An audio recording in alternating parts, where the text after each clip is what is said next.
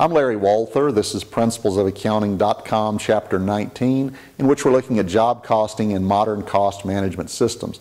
In the previous module, we looked at a job cost sheet in a manual setting. I gave a little bit of insight in terms of how a database, computerized system can be used to capture and manage those costs and develop reports from that information set. There's other implications to the modern information system environment that plays into job costing. One of those is simply how we keep up with direct materials. Many direct material items, if they're very expensive at all, will have a direct identifying serial number. If you look at your computer, you'll probably notice there's a serial number on it, but if you were to take that computer apart and look at the various circuit boards and chips and so forth that are installed within each, you'll also find that there's serial numbers attached to those.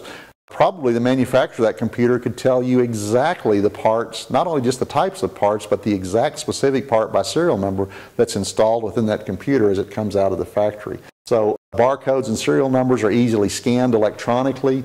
The computer can match the component IDs to the finished unit. And that's particularly useful in terms of preparing not only a listing of the cost of materials that went into a particular item, clearly we need it for cost accounting purposes, but we also have the possibility of doing warranty processing. If we guarantee a component for 90 days, the serial number is going to allow us to know when the part was manufactured and how long the customers had it and so on. It's helpful for product recalls, all forms of inventory management.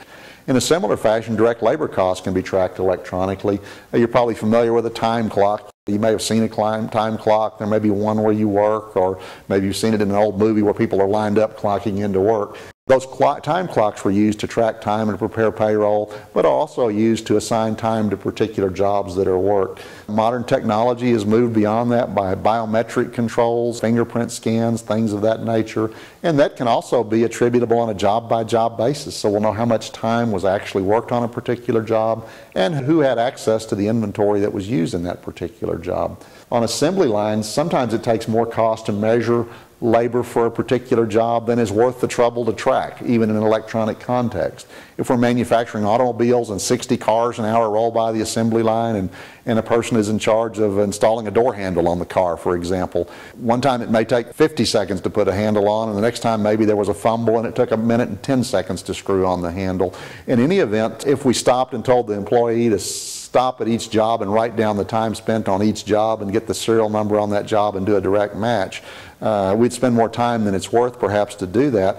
Plus there would be some inequity in terms of the costing process. So we may use standards instead. We may say, look, you know, in an hour 60 cars goes by, every car gets a door handle, so let's assume that it's 1 minute per door handle and use an average or standardized cost to track labor in that fashion. So once again, there are a number of ways we can go about this tracking process.